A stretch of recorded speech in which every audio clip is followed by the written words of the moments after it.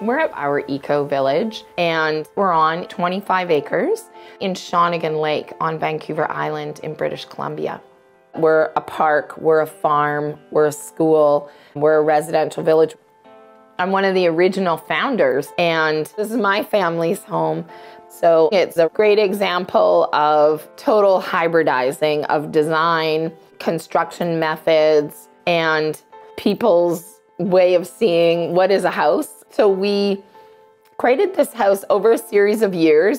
And so Freya's house actually is created with a central timber frame, but the wood itself comes from salvaged materials from windfalls that were rescued off of the clear cuts. The north side of the building is actually straw bale.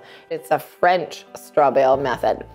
The southeast of this building is cob, and so it's that clay and sand and straw construction, but it's thermal mass. And anywhere we can possibly get some passive solar gain, we're putting the thermal mass. The west side of the building is wood chip clay. We call it chip and slip often. Down the middle of the building, and kind of as a feature to the building, is a rammed earth wall. The floors are either cob or natural stone, and they have radiant in-floor heat in them, and it goes up into built things like this bench we're sitting on. There is also all natural plaster within the building. Sometimes we'll salvage drywall if it doesn't have asbestos in it and create a wall system, as long as it's truly salvaged and we're diverting it from the landfill. One of our ethics here at our Ecovillage is we said we would not use money to solve problems. So we're not looking to buy the highest priced item to make the most beauty. We're looking to salvage and divert things from the landfill that we can repurpose into a space. And we're looking at, as much as possible, unprocessed, low footprint materials, clay and sand and stone and straw. So we're bringing all those elements together into really intelligent design and what we call living building design. So 1,200-ish square feet in cob construction. You're getting a lot of round walls. It's pretty hard to calculate anything square. We have really big roof overhangs. We're looking at a good hat and good boots when we're building these kind of buildings. We're in the West Coast. We get a lot of rain. We want to protect these buildings for our children's children. So that's kind of the protective space around the building, but it also makes it seem quite a bit bigger. It's very patterned and artful. This specifically was to take as much repurposed material and turn it into art as possible as well. At our Ecovillage, we have the kind of on-grid space, which is much more kind of commercial scale size. Up in our housing cluster with the 9 homes that are separated by our agricultural area, we're trying to be off-grid, producing as much as we can and treating as much as we can in situ. So having composting toilets, separating out our gray water, so you have light gray and dark gray water, depending. Some of the buildings split those, some of them combine them.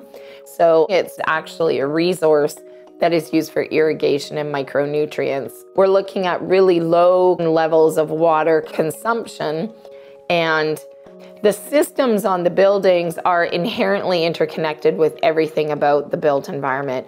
A building doesn't stand alone. In village design, we're not creating a house. We're creating a whole systems theory applied. Call it permaculture design, call it eco-village design, call it systems theory design, but you're looking for that holistic picture of everything being interconnected.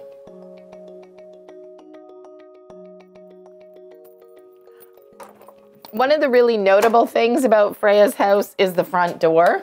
This is actually spalted maple.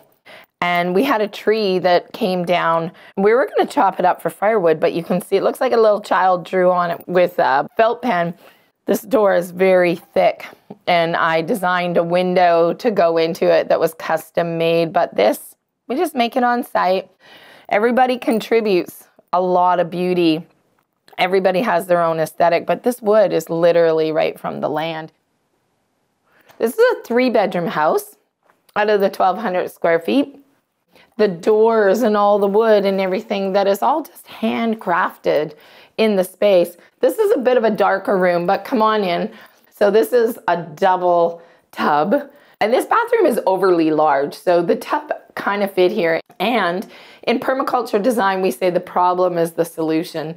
If you're gonna have that much water, it's not really a problem. It's actually a solution of how you're watering all your food forest and your fruit trees. And so we've landed the tub into a corner area here and then surrounded it with Tadillac.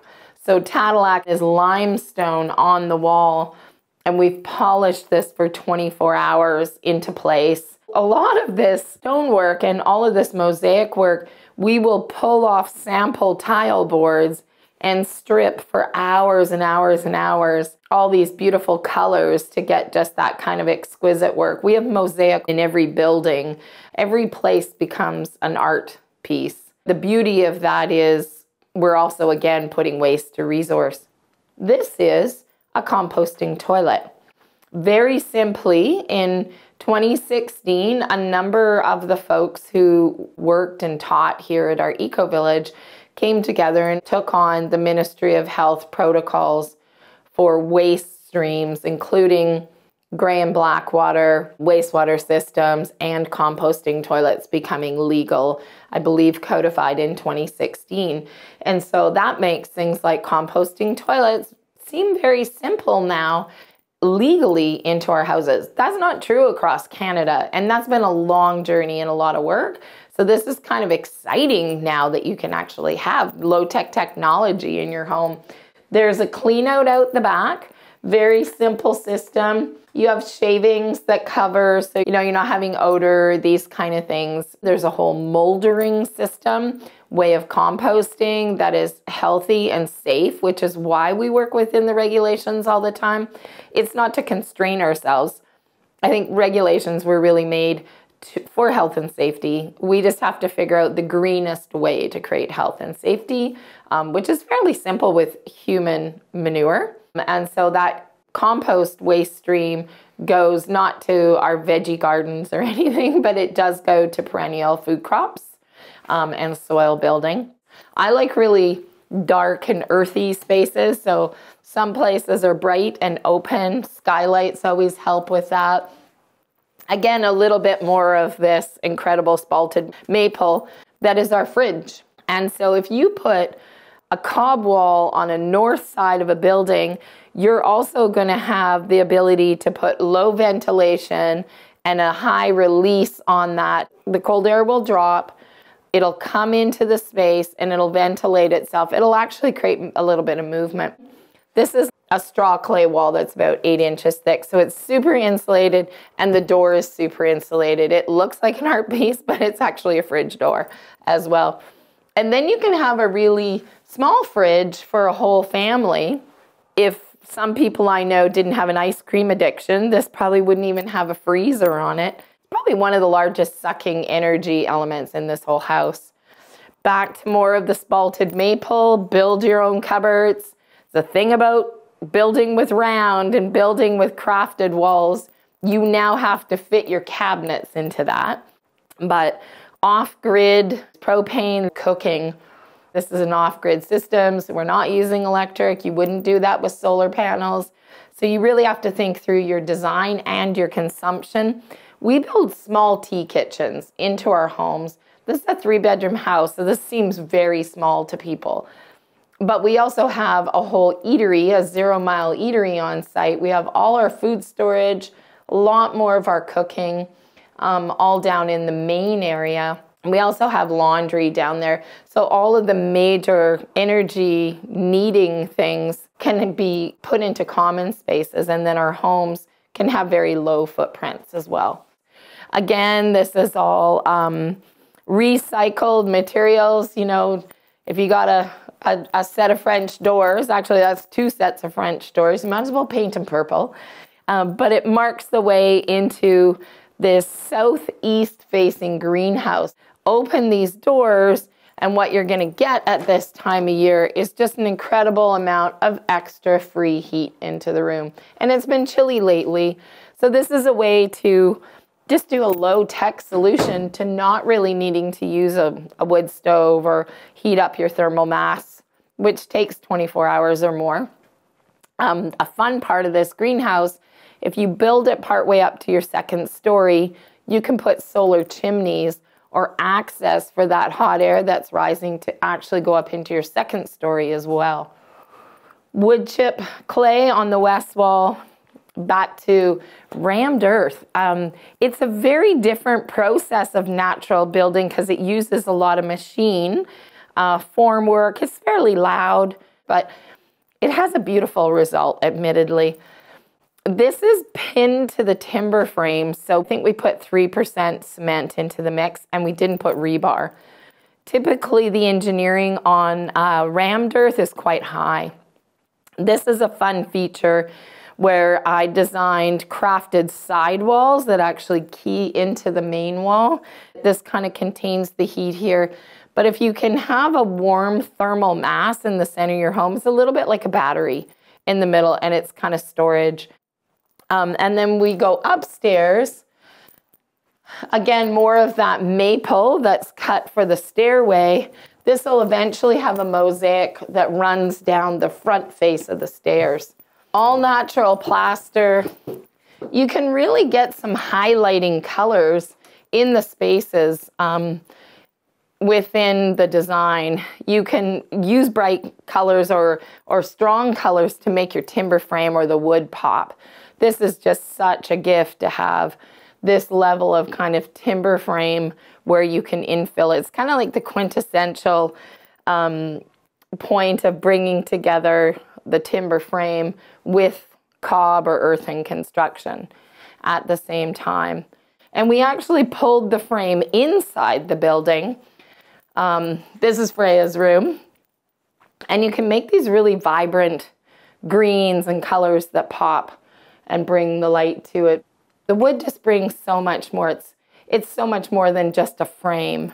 It's actually a lot part of the aesthetic and being with that natural material. There's a deck out here. I can watch the food forest and see what's going on all around, what's growing. And I'm in an earthen building at the same time. So suddenly the ecosystem of our life becomes very real in these kind of buildings.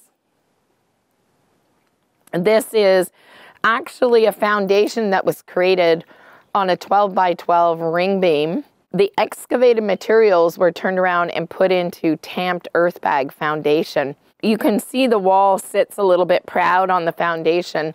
That stone work was done over 4 months of hand cutting every single stone with an Irish stone crafter. And the back of the building, where you want your best insulation, is French straw bale. Again, the front of the building is cob, clay and sand and straw. So this was often done with workshops, and all of the wood on this building is hand milled on site. The windows are all hand built. And out back, we have a food forest. So all of our wastewater is actually able to go off and irrigate within that food forest.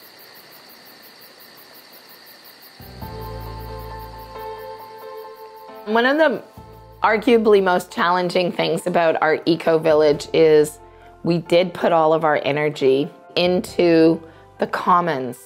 So we left our homes till the end and we concentrated on common space buildings and systems. You know, if you ask me what would you do over about our eco-village, I know it's needed to be the way that it is, but I wonder if we would have focused on our homes first. It made sense right off the bat to be a non-profit society. So my house isn't gonna escalate into the same dollar value as out on the street. The land can't be a commodity that's bought and sold in real estate terms. But it was really meant to be, I'm not here for personal gain. I'm here to bring more all the time. And in regenerative design, we're usually trying to put back 5 times more than we receive. Usually when you're a homeowner builder, you put your last name on your permit application And instead, we put our daughter's name on the building permit, and mostly because the idea of building for our children's children in 7 generations, not really just building for ourselves, we're building for our kids. And hopefully there will be many generations that live here over the years.